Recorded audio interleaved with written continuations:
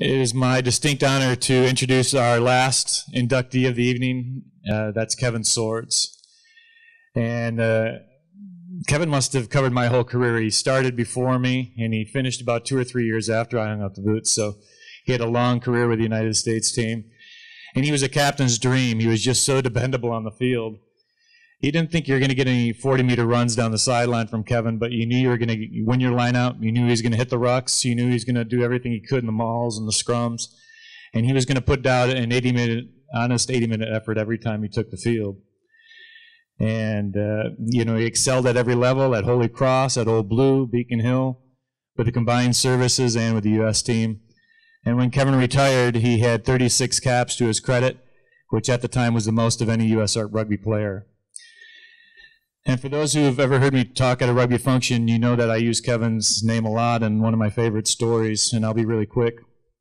I was the captain in the 1990 team. We toured Australia.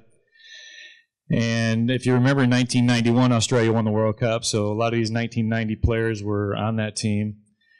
And to cut a long story very short, we lost the game, I think it was about 63-9. And at the time, it was the biggest defeat ever by the United States. And it could have been a lot worse. There were only 4-point tries back then.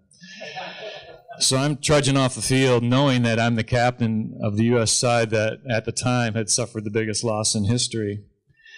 And I never drank until after I gave my aftermatch speech. But on this occasion, once we hit the changing rooms, I started drinking. Continued to drink at the aftermatch function. And at the head table, it's Nick Farr-Jones, who was the captain of the Wallaby team, and in between he and I was his wife.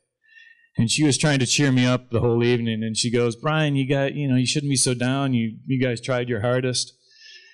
And then she goes, "You got to remember, this is maybe the best Wallaby team ever, taken the field by Australia." And then she goes, "And then you scored that try right at the end of the game. Who scored that try?" So I pick my head up, I look around the room, and I see Swordsy at the bar. And I said, "You see that big guy over there?" And she goes, "Yeah." And I said, "He scored the try." And then referring to Swordsy, I said, "First try in 16 test." And straight away she goes, "Him or the team?" Ladies and gentlemen, the 2014 U.S. Rugby Hall of Fame inductee, Kevin Swords.